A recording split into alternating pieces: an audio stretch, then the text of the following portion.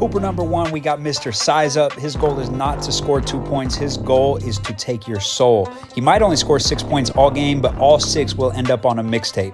Hooper number 2, Mr. Sloppy. They look sloppy, they're careless, but they can always shoot the ball. They got the floppiest bones in the world. It's like they're just made out of cartilage. This is LaMelo. This is Steph. You get my point. Hooper number 3 is Mr. Mismatch. Somehow every guard in the world is too small for him, but anytime that a big switches out on them, that big is too slow for him. He's going to go out of his way to let you know that he feels disrespected, that you think you can guard him.